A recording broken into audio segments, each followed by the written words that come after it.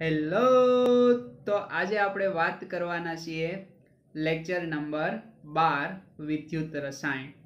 વિદ્યુત રસાયણ lecture number 12 ની અંદર આપણે જોશું કોહલરોશનો સ્વતંત્ર અભિગમનો નિયમ અથવા કોહલરોશનો આયનનો નિયમ.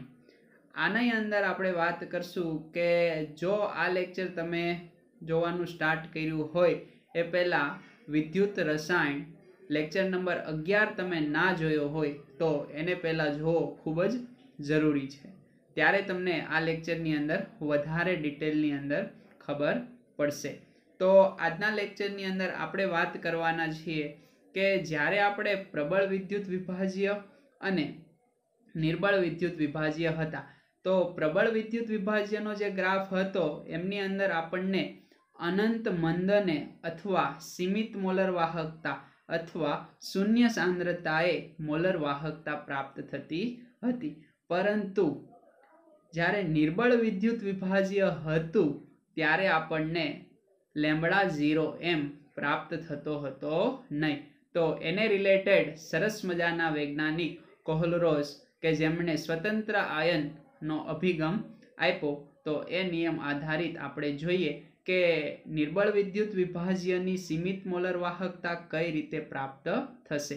હવે અહીંયા એવું જરૂરી નથી કે આ નિયમ માત્ર નિર્બળ વિદ્યુત વિભાજ્યની જ સીમિત મોલર વાહકતા મેળવી આપે, પરંતુ પ્રબળ માટે સાચો છે અને નિર્બળ માટે સાચો છે. તો આ નિયમની મદદથી આપણે પ્રબળ અને નિર્બળ બંને પ્રકારના વિદ્યુત વિભાજ્ય માટે એપ્લાય કરશું અને એના માટે સીમિત મોલર વાહકતા મેળવશું.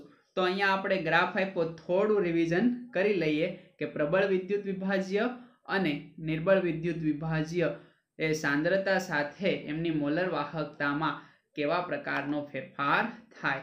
તો આ જે y અક્ષ અને આ x અક્ષ, x અક્ષ ઉપર આપણે સાંદ્રતા લીધી √c અને y અક્ષ ઉપર આપણે મોલર વાહકતા અથવા તો તુલ્ય વાહકતા પણ લઈ શકાય કે જેમનો આ યુનિટ આપેલો છે કે ઓહમ ઇન્વર્સ અથવા અહીંયા તમે સિમેન્સ પર લખી શકો, સેન્ટીમીટર સ્ક્વેર ઇક્વિવેલન્ટ ઇન્વર્સ અથવા તો મોલ ઇન્વર્સ. જો મોલર વાહકતા હોય તો મોલ ઇન્વર્સ અને ઇક્વિવેલન્ટ યાની કે તુલ્ય વાહકતા હોય તો ઇક્વિવેલન્ટ ઇન્વર્સ. ખ્યાલ આવશે. આનું પણ આપણે વાત કરી. હવે આપણે જોઈએ કે આપણી પાસે એક નિર્બળ વિદ્યુત વિભાજ્ય સોલ્યુશન છે. તો જેમ જેમ તમે સાંદ્રતા ઘટાડતા જાવશો યાની કે મંદન વધારતા જાવશો, આ કર્સર તમને જ્યાં દેખાય એ પ્રમાણે ખ્યાલ આવે છે ને, સાંદ્રતા શું કરો છો? ઘટાડતા જાવશો. જેમ જેમ સાંદ્રતા ઘટતી જાય છે એમ એમની મોલર વાહકતા વધતી જાય છે. દેખાય છે? દેખાય છે? ઓકે. અને એક સમય એવો આવે કે જે આ x અક્ષ આ y અક્ષને શું બની જાય? સમાંતર બની જાય. ખ્યાલ આવે? એટલે આપણને આ y અક્ષ ઉપર આ લાઈન ટચ થતી જોવા મળશે નહીં. એટલે આપણને સીમિત મોલર વાહકતા નિર્બળ વિદ્યુત વિભાજ્યની આગળની થિયરી મુજબ મળશે નહીં. તો એના માટે કયા વૈજ્ઞાનિક આવ્યા? કોહલરોશ.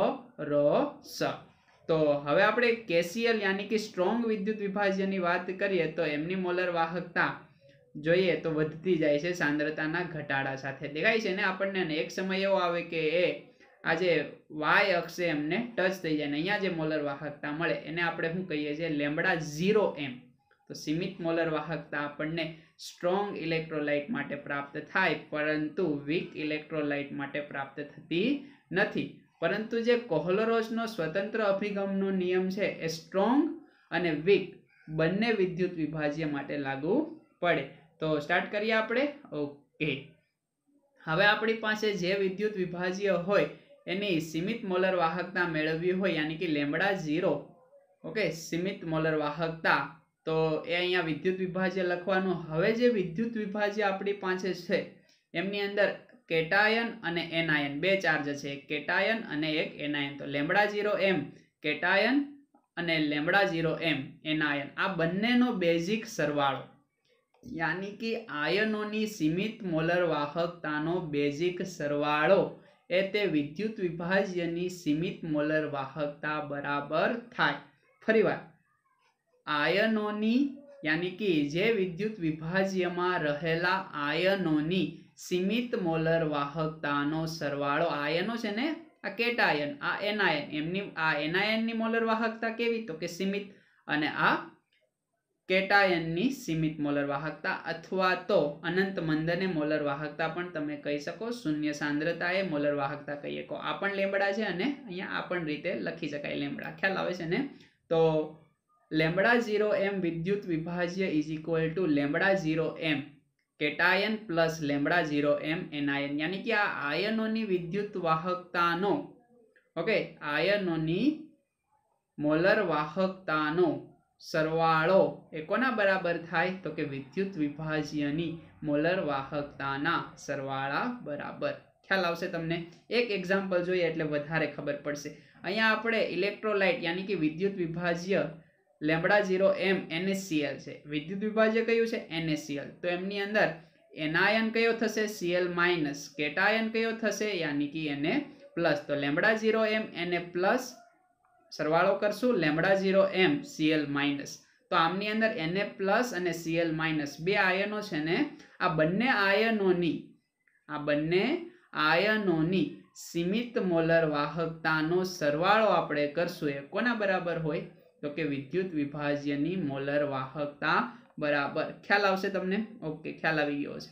હવે આજે પોઝિટિવ ચાર્જ અને નેગેટિવ ચાર્જ યાની કે કેટાયન અને એનાયન આયનોની સંખ્યા એક કરતા વધુ હોય, અહીંયા તો એક જ છે ને, એક આ પોઝિટિવ ચાર્જ અને એક નેગેટિવ ચાર્જ, એક કેટાયન એક એનાયન. તો આપણે આ પ્રમાણે લખતા આવડશે ને તમને? વ્યાખ્યા આ કોહલરસના નિયમનું કથન શું થશે? તો કે તેજ વિદ્યુત વિભાજ્યના ઓકે આયનોની સીમિત મોલર વાહકતાનો બેઝિક સરવાળો એ કોના બરાબર થાય? તો કે એ વિદ્યુત વિભાજ્યની સીમિત મોલર વાહકતા બરાબર. ગમે એટલા આયનો હોય એનો તમે બેઝિક સરવાળો કરી દેશો એટલે આપણા જે દ્રાવણ હશે એની મોલર વાહકતા બરાબર એ થઈ જાય. હવે એક કરતા વધારે એનાયન કે કેટાયન હોય ત્યારે આપણે કઈ કન્ડિશન જોઈએ? તો અહીંયા વાત કરીએ આપણે કે લેમ્બડા 0m વિદ્યુત વિભાજ્ય એક આપેલું છે, એના બરાબર lambda 0m cation plus lambda 0m અહીંયા માઇનસ છે એનાયન. આગળ તમને આ દેખાય છે V પ્લસ અને V માઇનસ. તો આ V પ્લસ શું ઇન્ડિકેટ કરે? તો કે તમારા જે વિદ્યુત વિભાજ્યની અંદર કેટાયન યાની કે પોઝિટિવ ચાર્જની સંખ્યા. ખ્યાલ આવે છે ને? અને આ V માઇનસ તમારા જે વિદ્યુત વિભાજ્ય સોલ્યુશનની અંદર નેગેટિવ યાની કે ઋણ વીજભારની સંખ્યા. ખ્યાલ આવશે? તો કે કેટલા ઋણ વીજભારિત આયન છે અને કેટલા ધન વીજભારિત આયન છે. આયનોની સંખ્યા શું દર્શાવે? V પ્લસ અને V માઇનસ. એક એક્ઝામ્પલ જોઈએ એટલે ખ્યાલ આવશે આપણને. Lambda 0m aluminium sulphate Al2SO4 3. ખ્યાલ આવશે? Al2SO4 3.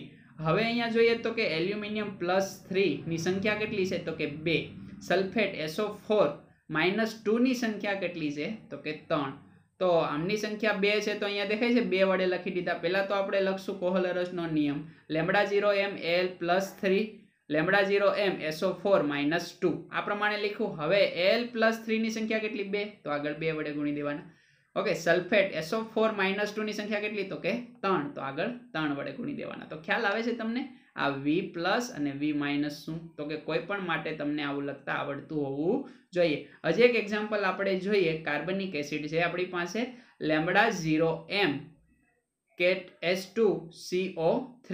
તો આ જે કાર્બોનિક એસિડ છે, આ કાર્બોનિક એસિડની અંદર H પ્લસ અને CO3 માઇનસ 2 આપણી પાસે કાર્બોનેટ અને એક પ્રોટોન છે. ખ્યાલ આવે છે? તો પ્રોટોનની સંખ્યા 2 છે એટલે 2 લેમ્બડા 0m H પ્લસ અને લેમ્બડા 0m CO3 માઇનસ 2. કાર્બોનેટની સંખ્યા 1 છે એટલે આગળ 1 વડે ગુણ્યો, અને ના ગુણો તો પણ ચાલે, પરંતુ અહીંયા H પ્લસ ની સંખ્યા કેટલી થશે? તો કે 2 થશે એટલે આગળ 2 વડે ગુણવા પડશે. ખ્યાલ આવી જાય તમને? કોઈ પણ વિદ્યુત વિભાજ્ય માટે તમને કોહલરસનો નિયમ લખતા આવડી જાય ને, એના આયનોનો બેઝિક સરવાળો જો એની સંખ્યા હોય તો એની વડે આગળ ગુણી દેવાની અને સરવાળો કરવાનો. એક્ઝામ્પલ આપણે જોઈએ એટલે વધારે ખ્યાલ આવશે. તો આપણી પાસે પહેલો પ્રશ્ન આપેલો છે કે લેમ્બડા 0m NaCl ની સીમિત મોલર વાહકતા આપેલી છે 125 siemens centimetre square mall inverse. Lambda 0m HCl ની આપણને સીમિત મોલર વાહકતા આપેલી છે કેટલી? તો કે 420 siemens centimetre square mall inverse. આ બાજુ આપણે λ0m sodium acetate CH3COONA sodium એસિટેટની આપણને સીમિત મોલર વાહકતા આપી દીધી. કેટલી? તો કે 90 siemens centimetre square mall inverse. હવે એટલી વસ્તુ આપણને આપી. ઓકે, આપણે મેળવવાનું શું છે? તો કે λ0m એસિટિક એસિડ.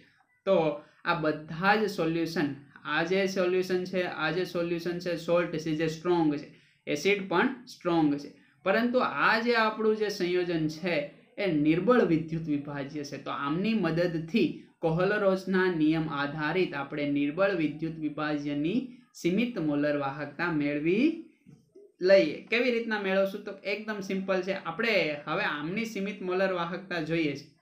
તો એ પહેલા આપણે કઈ રીતે પ્રશ્નને સોલ્વ કરવો? તો આપણી પાસે λ0m Na+ અને Cl- તો Na+ અને Cl- કે જેમના આયનો છે, તો એમના આયનોની સીમિત મોલર વાહકતાનો સરવાળો બરાબર 125 થશે. તો પહેલું સમીકરણ આપણે અહીંયા લખ્યું દેખાય છે.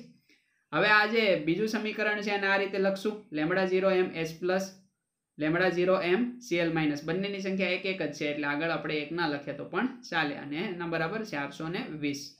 હવે આ જે સોડિયમ એસિટેટ છે એનું નામ લખશું λ0m acetate plus λ0m Na+ બરાબર 90. 1, 2 અને 3 એ 3 સમીકરણ આપણે બનાવ્યા. હવે આપણે જોઈએ છે શું? તો કે λ0m એસિટિક એસિડ. તો આના બરાબર આપણે આવી રીતના લખશું λ0m acetate plus λ0m H+. તો આપણે જોઈએ છે H+ નું કોન્સન્ટ્રેશન, યાની કે H+ ની મોલર વાહકતા અને એસિટેટની મોલર વાહકતા. તો એકદમ સિમ્પલ મેથડ. આમાં જોવાનું કે H+ ક્યાં છે? તો કે આ બીજા સમીકરણની અંદર. ઓકે, આમાં જોવાનું એસિટેટ ક્યાં છે? તો કે અહીંયા નથી, અહીંયા નથી, અહીંયા છે. દેખાય છે ને, આ લાઈન કરેલી છે λ0m એસિટેટ. તો આ બંને સમીકરણની અંદર આપણે જે જોઈએ છે એ છે. તો સમીકરણ નંબર 3 અને સમીકરણ નંબર 2 બંનેનો આપણે શું કરશું? તો કે સરવાળો.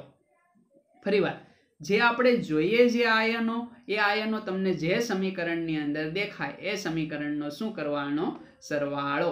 યાની કે +3, અહીંયા 3 અને 2 બંનેનો શું કરશું? સરવાળો. ખ્યાલ આવી ગયો તમને? ઓકે, હવે જોઈએ કે આ તમે સમીકરણ નંબર 3 અને 2 નો સરવાળો કર્યો, પરંતુ તમારે આ Cl- અને Na+ કે જેમની સીમિત મોલર વાહકતા જોતી નથી, તો એને બાદ કરવી પડશે તો જ આ વધશે ને. તો એને બાદ કરવા માટે જોવો તો અહીંયા Na+ અને Cl-, તો સમીકરણ નંબર 1 બાદ કરી દો તો આ 2 અને 3 ના સરવાળામાંથી Na+ અને Cl- કેન્સલ થઈ જાય તો વધ્યું શું? H+ અને CH3COO- દેખાય છે. તો આ રીતે તમે કરશો એટલે તમારો જવાબ આવશે તો 90 + 420, યાની કે આ બંનેનો શું કરશો? સરવાળો. અને આ તમારે નથી જોતું તો એને 125 વડે ભાગી દેશો એટલે બાદ થઈ જાય ને. દેખાય છે? આ પ્લસ હશે, આ પ્લસ હશે, હવે આ માઇનસ થશે ને, -Na+ -Cl- એટલે માઇનસ અને પ્લસ કેન્સલ થઈ જાય એટલે -1 કરશો એટલે 125. જવાબ કેટલો આવશે? 385 siemens centimetre square mall inverse. સમજ પડી જાય કે ન સમજ પડી જાય? એટલે આ પ્રકારના દાખલા એક્ઝામની અંદર JEE અને NEET આ ઉપરાંત ગુજરાત બોર્ડની અંદર પણ હોય છે, એટલે આના ઉપર ખાસ ધ્યાન આપવું. આગળ જોઈએ આપણે વધારે દાખલાની પ્રેક્ટિસ કરશું એટલે આપણને વધારે ખ્યાલ આવશે. સેકન્ડ એક્ઝામ્પલ છે. આ એક્ઝામ્પલનું સોલ્યુશન હું થોડું હાઈડ કરી દઉં અને તમારે ટ્રાય કરવાની છે. ઓકે, કે λ0m બેરિયમ હાઇડ્રોક્સાઇડ 500 છે એમની મોલર વાહકતા, λ0m NH4Cl 120, λ0m okay barium chloride આપેલો છે BaCl2 300 છે, અને λ0m એમોનિયમ હાઇડ્રોક્સાઇડ જે વીક છે ને, ઓકે આ બધા સ્ટ્રોંગ છે, એમાંથી આપણે વીક ઇલેક્ટ્રોલાઇટ વિદ્યુત વિભાજ્યની સીમિત મોલર વાહકતા મેળવવાની છે. કઈ રીતે મેળવશો વિચારો જો. આપણે જોઈએ છે શું? તો કે Na+ અને OH- જે ક્યાં છે? તો કે Na+ સમીકરણ નંબર 2 ની અંદર છે. આને 2 આપી દેશો, તમે તમારી રીતે નામકરણ કરી શકો, બરાબર, નંબરિંગ આપી શકો. અહીંયા છે એટલે આ સમીકરણ, OH- તો કે અહીંયા છે. તો કે આ બંને સમીકરણનું એવું તમે શું કરશો કે તમને ખાલી એટલા જ આયનો વધે, બાકી બધું જ બાદ થઈ જાય. આ રીતે તમારે થોડું મગજ, તમે ગુણાકાર કરી શકો, સરવાળો કરી શકો, બાદબાકી કરી શકો, ભાગાકાર કરી શકો, કંઈ પણ કરી શકો, પણ લાસ્ટમાં આ 3 સમીકરણમાંથી વધવું જોઈએ શું? તો કે કોન્સન્ટ્રેશન, યાની કે વધવું જોઈએ સીમિત મોલર વાહકતા Na+ ની અને સીમિત મોલર વાહકતા OH-, એટલી વસ્તુ વધવી જોઈએ. બાકી કોઈ પણ કરવાની, કંઈ પણ કરવાની છૂટ. એસ નો નિયમ આપણે જોયો હતો, ખ્યાલ છે તમને થર્મોડાયનેમિક્સ ની અંદર? જો ના જોયો હોય તો તમે જોશો. એમની અંદર તમે ઇક્વેશન મેળવવા માટે સરવાળો, બાદબાકી, ગુણાકાર, ભાગાકાર, ઉલટ સુલટ કોઈ પણ વસ્તુ કરતા અને મેળવતા, એમ જ અહીંયા ટ્રાય કરવાની છે. આવી જશે મેળ? વિડીયોને પોઝ કરીને ટ્રાય કરો. આપણે વધીએ આગળ. આમનું સોલ્યુશન જોઈએ. ઓકે, સોલ્યુશન છે આપણી પાસે. પહેલું સમીકરણ λ0m બેરિયમ હાઇડ્રોક્સાઇડ માટે આપીએ તો આ લખતા આવડશે ને તમને? એમાં જો OH - 2 છે એટલે અહીંયા આગળ 2 વડે ગુણશું, એના બરાબર 500. બીજું સમીકરણ બેરિયમ ક્લોરાઇડ માટે લખીએ. અહીંયા આપણે થોડું ઊંધું થઈ ગયું પણ કંઈ વાંધો નહીં. આપણે આને બીજો નંબર આપીએ, એનાથી કંઈ પ્રશ્ન થશે નહીં.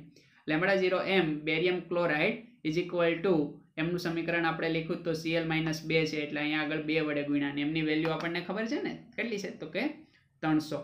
હવે λ0m એમોનિયમ ક્લોરાઇડ બરાબર શું થશે? તો કે આપણે લખી દીધું ને, એની વેલ્યુ કેટલી આપી? 120. એક જ સંખ્યા છે એટલે એને કઈ વડે ગુણ્યા નથી. હવે આ 3 સમીકરણ 1, 2 અને 3 આપણે જોઈએ છે શું? તો કે NH4+ એક તો આ જોઈએ છે એટલે સમીકરણ નંબર 3 જોઈએ છે.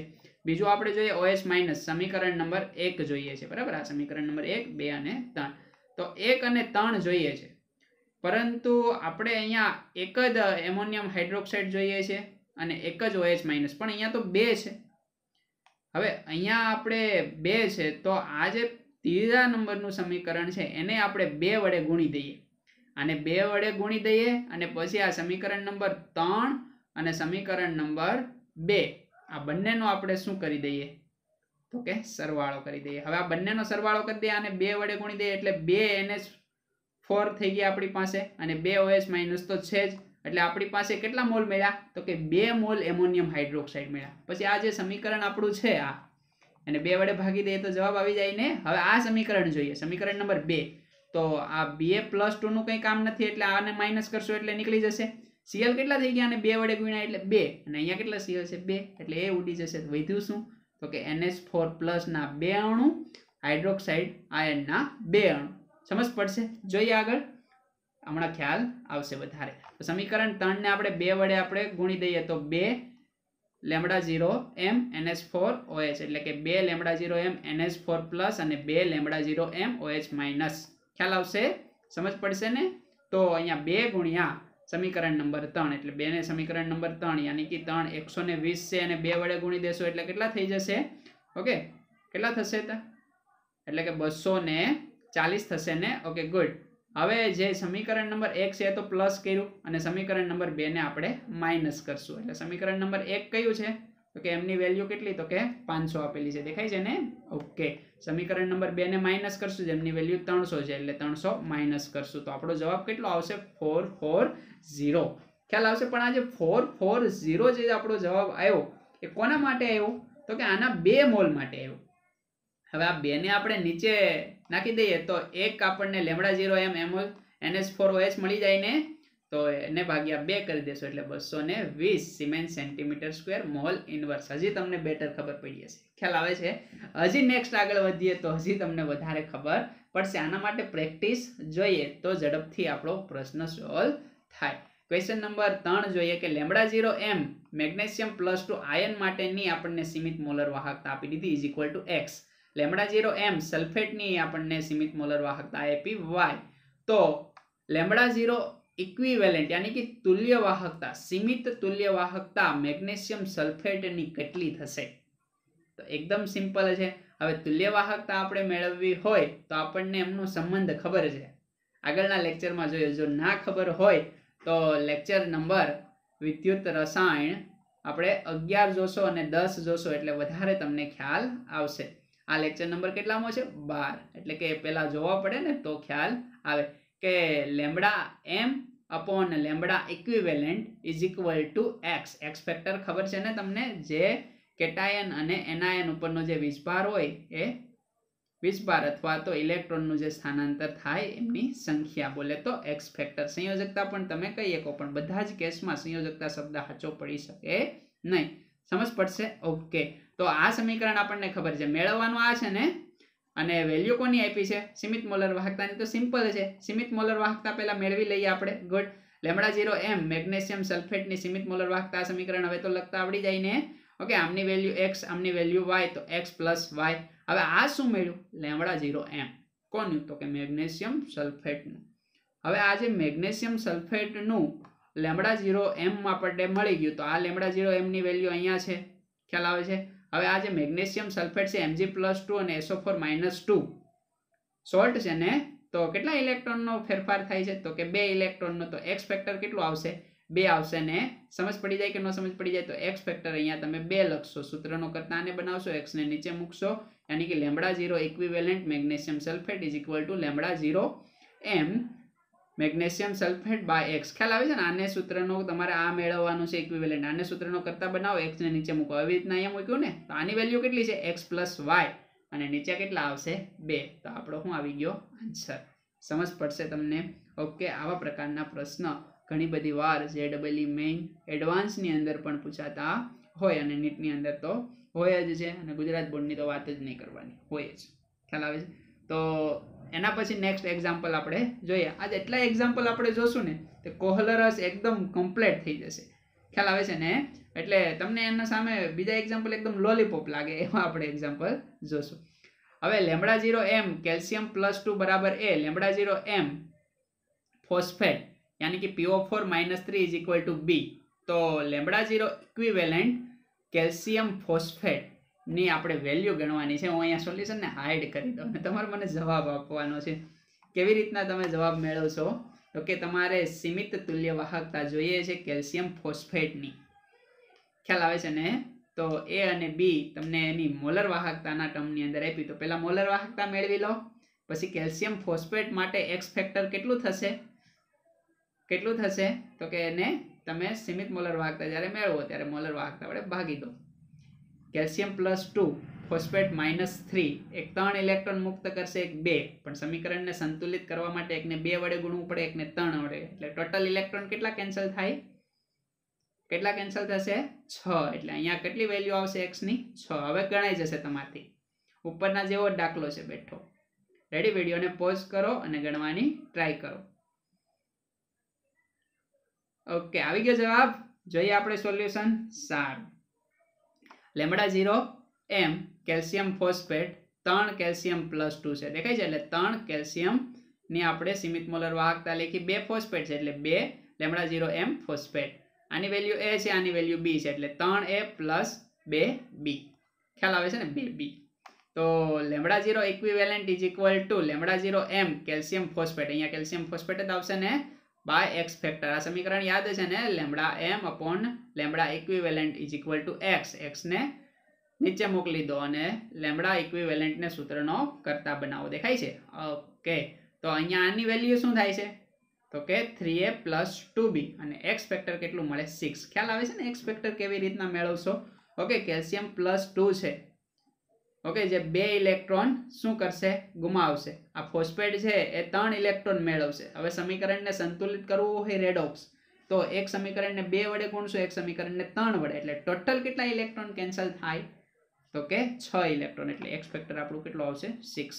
સમજ પડશે? ઓકે, એના પછી આપણે નેક્સ્ટ એક્ઝામ્પલ જોઈએ. તો જવાબ આવી ગયો ને બધાને? સારું. આ એક્ઝામ્પલ પણ બહુ સરસ છે. ઓકે, ધીમે ધીમે જોતા જઈએ. લેમડા 0m એમોનિયમ આયનની આપણને તુલ્ય વાહકતા, મોલર વાહકતા આપી દીધી. અહીંયા મોલ છે, જો અહીંયા નથી લખ્યું, પણ અહીંયા એકમ પરથી આપણને માલુમ પડતું હોવું જોઈએ. તો 200 siemens સેન્ટીમીટર² mall inverse. Lambda 0 aluminium માટે આપણને એમની સીમિત વાહકતા આપી. કઈ વાહકતા? તો કે મોલર વાહકતા 300 સિમેન્સ સેન્ટીમીટર² મોલ ઇન્વર્સ. અને લેમડા 0 સલ્ફેટ માટે 125 સિમેન્સ સેન્ટીમીટર² ઇક્વિવેલન્ટ ઇન્વર્સ. તો આ જે સલ્ફેટ છે એમની આપણને તુલ્ય વાહકતા આપી એલ્યુમિનિયમ આયન, અને આ જે એમોનિયમ આયન છે એમની આપણને મોલર વાહકતા આપી. એકમ ઉપરથી પણ માલુમ પડતું હોવું જોઈએ. ઘણીવાર અહીંયા ના લખેલું હોય, તો આપણને અહીંયા માલુમ હોય તો આપણો પ્રશ્ન સોલ્વ થાય. તો લેમડા 0 ઇક્વિવેલન્ટ Al+3 ની આપણે આયનની સીમિત તુલ્ય વાહકતા મેળવવાની છે. કેમ મેળવશો? એકદમ સિમ્પલ છે ને? સમીકરણ આપણી પાસે જો અહીંયા દેખાય જ છે. Lambda m upon lambda equivalent is equal to x. Aluminium +3 છે. x ફેક્ટર કેટલો આવે? કેટાયન કે એનાયન ની સંખ્યા. કા કેટાયન ની સંખ્યા લ્યો, ક્યાં એનાયન ની. ક્યારે? જ્યારે આયન હોય ત્યારે, આખું સંયોજન હોય ત્યારે તો ઇલેક્ટ્રોન ટ્રાન્સફર તમારે જોવા પડે. તો એલ્યુમિનિયમ માટે 3 આવશે ને, પણ ઇક્વિવેલન્ટ મળો એટલે આને સૂત્ર ન કરતા x ને નીચે મોકલી દો. ખ્યાલ આવે છે? હવે એલ્યુમિનિયમ માટે જવાબ કેટલો છે? તો કે 300. સીમિત મોલર વાહકતા છે ને, તો અહીંયા 300 મૂકો, નીચે 3 મૂકો, જવાબ કેટલો આવશે? 100 આવી ગયો. ઓકે, દેખાય છે તમને? હા, ખ્યાલ આવશે ને? રેડી, આવી જાય છે બધાને જવાબ? ઓકે, એના પછી આપણે આગળ વધીએ. તો આપણી પાસે બીજો પ્રશ્ન એનો જ છે કે ઇક્વિવેલન્ટ વાહકતા, સીમિત ઇક્વિવેલન્ટ વાહકતા આપણે મેળવવાની એલ્યુમિનિયમ સલ્ફેટ માટે. તો L+ છે આપણી પાસે, SO4-2 છે, પણ SO4-2 ની ઇક્વિવેલન્ટ વાહકતા છે. પણ L+3 ની આપણી પાસે કઈ વાહકતા છે? મોલર વાહકતા. ખ્યાલ આવે છે ને? તો એક આપણી પાસે મોલર વાહકતા છે અને એક આપણી પાસે તુલ્ય વાહકતા છે. ત્યારે આવા કેસની અંદર શું કરવું? તો પહેલા આપણે કઈ વાહકતા મેળવી લઈએ. એક તો આપણી પાસે મેન મેથડ એ છે કે આપણે એમની મોલર વાહકતા મેળવી લઈએ. ઓકે, તો λ0m એલ્યુમિનિયમ સલ્ફેટ બરાબર એલ્યુમિનિયમ +2 કેટલા છે? 2 છે, એટલે 2 λ0m Al+3 અને સલ્ફેટ કેટલા છે? તો કે 3, એટલે 3 λ0m સલ્ફેટ SO4-2. ખ્યાલ આવશે તમને? ઓકે, તો 2 ના 2 λ0m Al+3 તો આપેલા જ છે 300. ઓકે, અહીંયા 3 λ0m સલ્ફેટ. હવે આ જે સલ્ફેટ છે એમની અહીંયા કઈ વાહકતા છે? મોલર વાહકતા. સમજ પડે છે ને? પણ આપણને જે આન્સર આપેલો છે, અહીંયા જે પ્રશ્ન આપેલો છે એમની અંદર તો એની તુલ્ય વાહકતા છે. તો આપણે જોઈએ તો કે તુલ્ય વાહકતા ઉપરથી તમને મોલર વાહકતામાં કન્વર્ટ કરતા આવડી જાય ને. કેવી રીતના કરશો? તો કે λ0m ની તુલ્ય વાહકતા ઇઝ ઇક્વલ ટુ આમની મોલર વાહકતા અને x ફેક્ટર. તો સલ્ફેટ માટે x ફેક્ટર કેટલું આવે? 2. તો આની વેલ્યુ કેટલી છે અહીંયા? ઓકે, આ વેલ્યુ આપણે મૂકવાની છે ને. તો આ સલ્ફેટની વેલ્યુ એની કે તુલ્ય વાહકતા આપણને આપી 125, એને ગુણ્યા આપણે 2 કરી દઈએ તો આપણો જવાબ કેટલો આવી જશે? 250 આવી જશે ને. ખ્યાલ આવ્યો ને? તમે જોઈ શકશો. તો 300 + 750 એટલે 1350 આપણો જવાબ આવશે. શું? તો કે આ કઈ વાહકતા મળી આપણને? સીમિત મોલર વાહકતા એલ્યુમિનિયમ સલ્ફેટની. પણ આપણે તો શું જોઈએ છે? સીમિત તુલ્ય વાહકતા. અનંત મંદને એમની તુલ્ય વાહકતા જોઈએ. તો મોલર વાહકતા આમના માટે મળી ગઈ.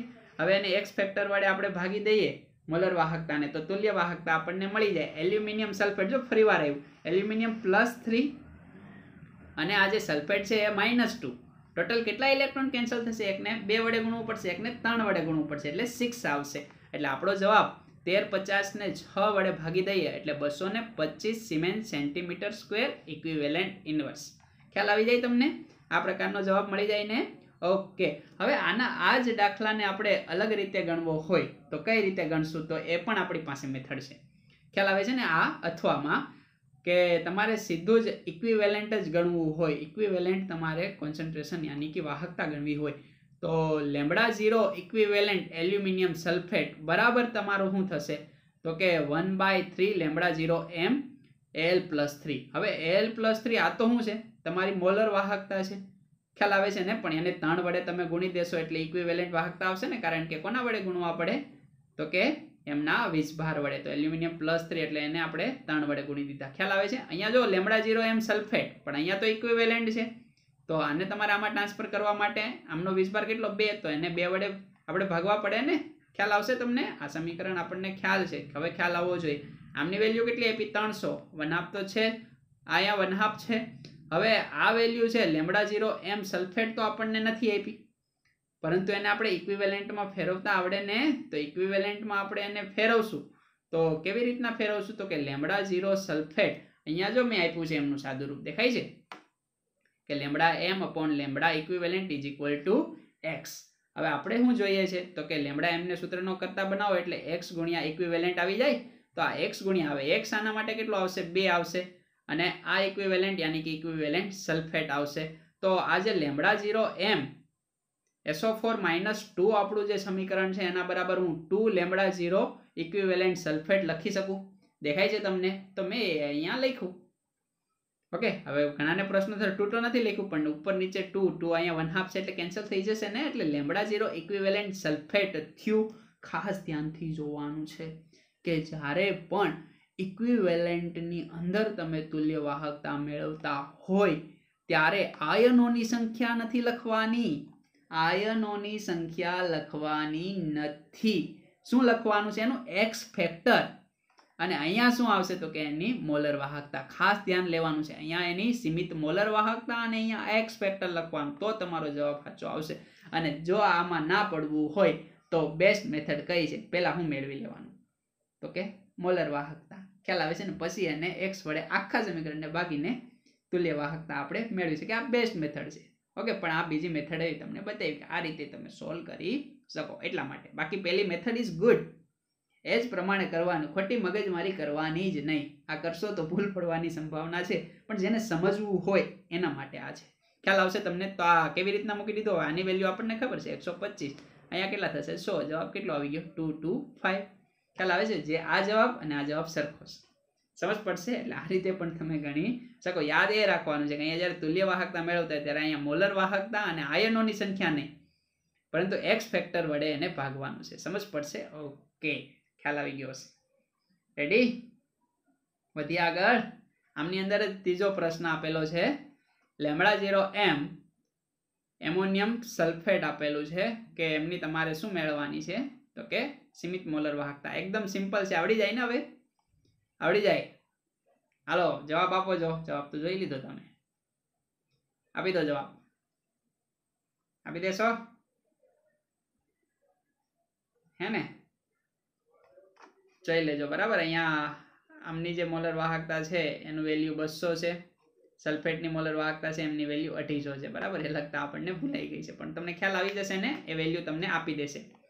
λ0m એ તમને આપેલો છે, λ0 સલ્ફેટ પણ તમને આપેલો છે. બરાબર, અહીંયા ગુણ્યા 2 કરવા પડશે કારણ કે આની આયનની સંખ્યા 2 છે, આની 1 છે. સીમિત મોલર વાહકતા મેળવો છો 2 ગુણ્યા 200 પ્લસ 800. જવાબ કેટલો આવશે? 650 cement centimetre square mall inverse. સમજ પડી જાય તમને? ખ્યાલ આવશે ને? આ વેલ્યુ ક્યાં હતી એ ખબર છે ને તમને? તો અહીંયા છે, ક્યાં ગઈ? હા રે, અહીંયા દેખાય છે આ 200. આ કેટલી? 125. પણ આ કઈ છે? કઈ છે? તુલ્ય વાહકતા છે. દેખાય છે ને? પણ મોલર વાહકતામાં એને ફેરવી દો તો ગુણ્યા 2 કરી દેશો એટલે કેટલા થઈ જશે? 250 થઈ જશે ને? હવે કેમ એ કોઈ નહીં પૂછે, હવે ખબર પડી જવી જોઈએ. દેખાય આ સૂત્ર? આ સૂત્ર મુજબ આપણો જવાબ આવી ગયો. સમજ પડશે? હવે આ એક્ઝામ્પલ તમારે હોમવર્કની અંદર ગણવાનો છે અને ડિસ્ક્રિપ્શન બોક્સની અંદર જે PDF છે એને ડાઉનલોડ કરી લેવાની જો જોઈએ તો. પણ તમે તમારી નોટ્સ બનાવી હોય તો એની કંઈ જરૂર છે નહીં. અને હોમવર્ક એ કોમેન્ટ બોક્સની અંદર આન્સર મને લખીને આપવાનો છે. તમે ઉપર આમ જશો એટલે કોમેન્ટનો ઓપ્શન આવશે, એમની અંદર તમે આન્સર કહેશો એટલે મને ખ્યાલ આવશે કે કેટલાને જવાબ આવડે છે. સમજ પડશે? ઓકે. રોજે સવારે 9 વાગે આપણો લેક્ચર વિડીયો લાઈવ ચાલતો હોય કે જે તમે જોઈ શકો છો, અને કોમેન્ટ બોક્સની અંદર તમારો આન્સર આપવાનું ભૂલતા નહીં. ઓકે, ચાલો આજનો લેક્ચર આપણે એટલે સુધી રાખીએ. તો આપણે વિદ્યુત રસાયણની અંદર ટોટલ 3 ટોપિકને જોયા જે મોટા હતા. પહેલો ટોપિક આપણે જોયો ગેલ્વેનિક કોષ, યાની કે ડેનિયલ કોષ આધારિત આપણે સમજૂતી મેળવી. સેકન્ડ આપણે ટોપિક જોયો વિદ્યુત વિભાજ્ય કોષ, અને થર્ડ ટોપિક આપણે જોયો કે વિદ્યુત વિભાજ્યની વાહકતા. એમનો આજનો આ લાસ્ટ લેક્ચર હતો. હવે પછી આપણે જોશું આના પછીનો જે ટોપિક રહેશે એ ઔદ્યોગિક બેટરી રહેશે, અને એના પછી આપણે લેશું ક્ષારણ. એટલે આપણું ચેપ્ટર કેવું થશે? ખતમ થશે. તો મોસ્ટ ઓફ જે આપણે વાત કરી છે બધી જ અહીંયા એક્ઝામ્પલ લક્ષી, ઓકે, યાની કે જે ન્યુમેરિકલ હોય, જે NEET અને ગુજરાત બોર્ડને રિલેટેડ, એ બધી જ થિયરી અહીંયા ખતમ થઈ. હવે થિયરિકલ થોડો પોઝિશન આવશે જેને આપણે જોશું. 2 લેક્ચરનું કામ છે, પછી આપણું ચેપ્ટર કેવું થશે? ખતમ. અને પછી આ લેક્ચરના અમુક સારા જે એક્ઝામ્પલ હશે પ્રીવિયસ યરની અંદર, એવો એક આધો આપણે લેક્ચર આપશું એટલે તમને વધારે ખ્યાલ આવે અને લેક્ચરની અંદર અન્ડરસ્ટેન્ડિંગ થાય. જેટલા MCQ તમે જાતે સોલ્વ કરવાનો પ્રયત્ન કરશો અને વધારેમાં વધારે થિયરીને વાંચ્યા પછી MCQ સોલ્વ કરશો તો એ વસ્તુ બહુ કામની અને જરૂરી રહેશે અને ઇફેક્ટિવ રહેશે. જે થિયરી તમે ભણી જાઓ છો અને એ થિયરીને રિલેટેડ MCQ સોલ્વ ન થાય તો એવી થિયરી ભણવાનું કોઈ મતલબ છે નહીં. એટલે થિયરી તો તમે સમજો છો, સમજાય જાય છે, પણ એમસીક્યુ જો સોલ્વ ન થતા હોય તો એના માટે તમારે પ્રેક્ટિસ કરવી પડે. ખાલી થિયરી સમજી જશો તો ગુજરાત બોર્ડની અંદર તો માર્ક્સ આવશે, પણ JEE નીટની અંદર માર્ક્સ આવવાનો અવકાશ ઓછો તમને મળી રહેશે. એટલે તમે થિયરી કન્ટેન્ટ કમ્પ્લીટ કરો અને પછી એના રિલેટેડ એના MCQ જુઓ તો તમને વધારે ખ્યાલ આવશે. ઓકે, તો આજનો લેક્ચર આપણે એટલે સુધી રાખીએ. નેક્સ્ટ લેક્ચર વિદ્યુત રસાયણ 13 ની અંદર આપણે મળશું. આવજો.